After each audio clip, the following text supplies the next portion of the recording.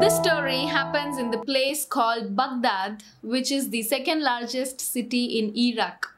And the first largest city is Cairo. So there was a wealthy merchant living in this place called Baghdad. He had enough money to spend his whole life wrapped in lavishness. But suddenly, one day, the merchant lost all his money in a business and became very poor. So he was then forced to work in the fields and lead a very harsh life. And the poor merchant was never used to such kind of life. So then one day, this merchant had a dream. And in his dream, the merchant heard a voice from heaven.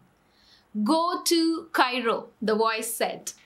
"Once there, you are sure to find a treasure."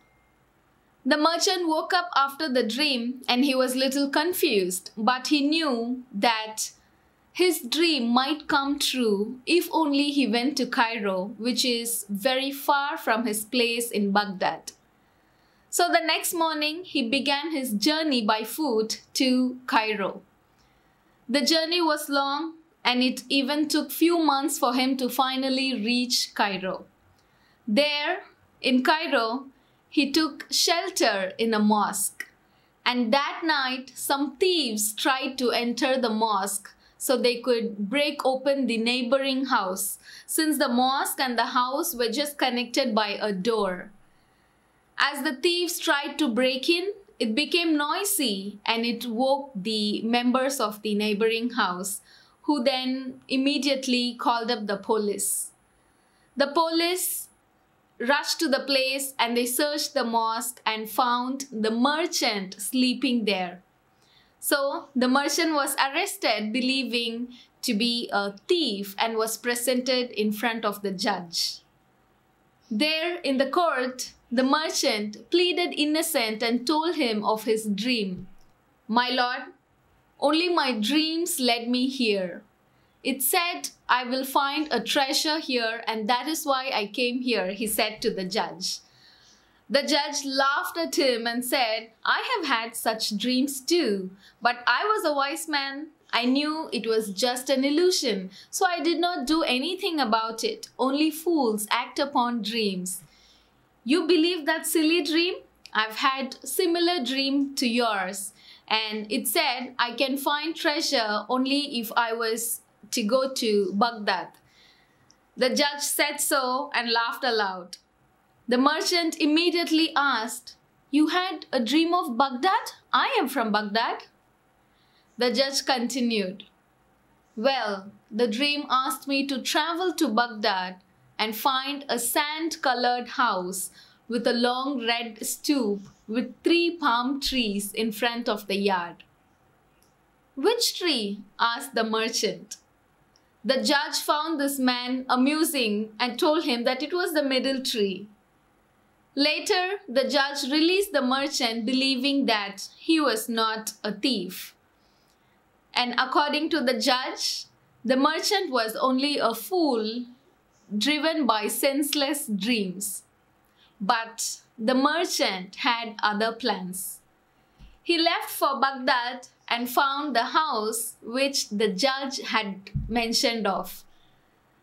In the front yard, under the middle tree, the merchant found a box of treasure filled with precious gems enough to last throughout his life.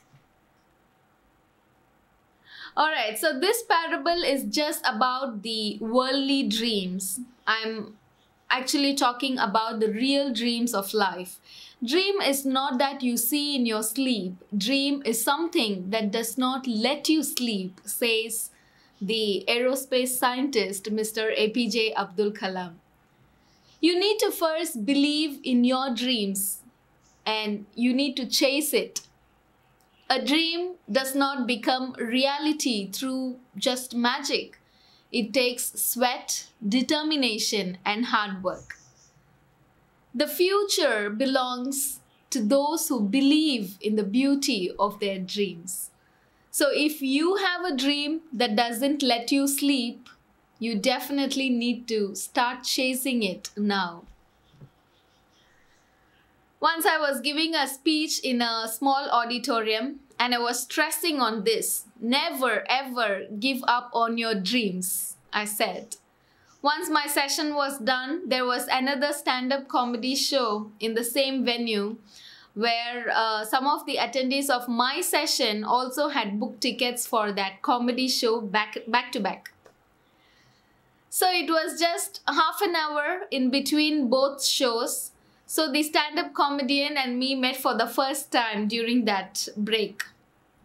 His session started later, and as I was about to leave, I just peeped into the stand-up comedy show which was going on because I have never attended one earlier.